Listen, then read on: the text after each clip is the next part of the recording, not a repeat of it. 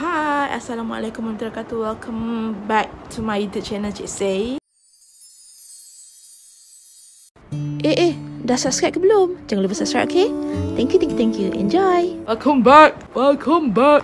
Kita akan pergi keluar outside. Jadi kita kami over sikit lah muka yang tak apa-apa nak sorry ni. Let's go.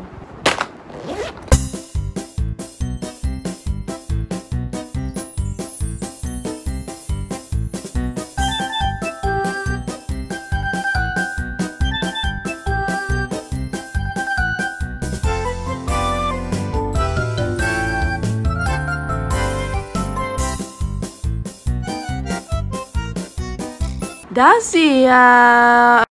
Pergi mobile center kat sini je. Penat gila weh. Jom tengok apa yang ada. So yeah, right now we are at Terjah Square. Aku nak pergi mobile center. Aku tak sure dekat arah mana.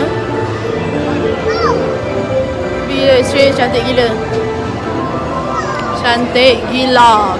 Jom kita pergi tengok. Oh, kat sini je.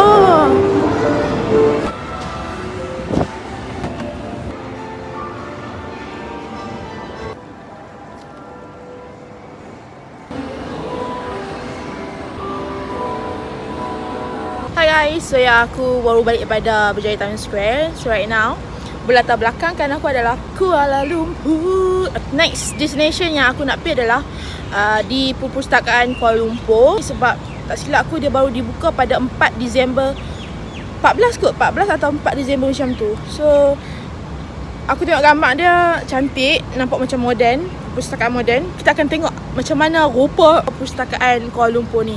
Cantik ke tidak? Aku ada bawa buku dan juga pensel untuk aku melukis. Takkanlah aku nak pergi saja kan. Okay, ni KLCC.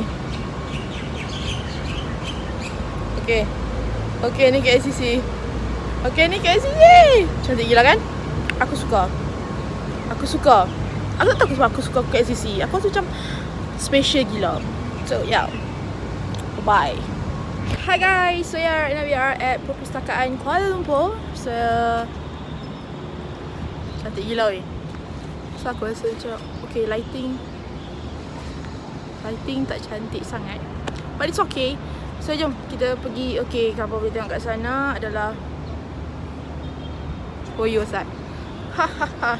Jom kita masuk dalam, kita tengok apa yang ada kat sana. Padan gila kat luar weh. Okay, kita dah sampai tapi biar muka pasal keburuk gila.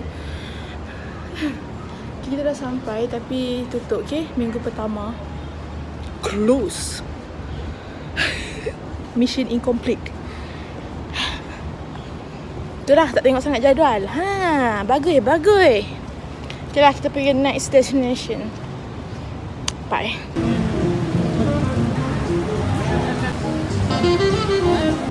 So yeah, hi guys, kita berada di dataran pahlawan. Aku tak tahu apa yang aku buat kat sini. Gila, betul gila, macam tak pernah main je pun. Weh, aku agak disappointed juga. Sebab tutup perpustakaan. Agak kecewa sikit. Itulah, aku tak buat research dulu. Hai guys, Assalamualaikum warahmatullahi wabarakatuh. So ya, kita berada di dataran pahlawan, di mana di sini pernah aku balas nak cerita pasal sejarah. Aku tak korang pun tahu benda ni.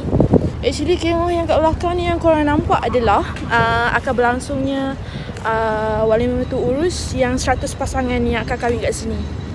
Orang lain kahwin, kita boleh nak kahwin tu.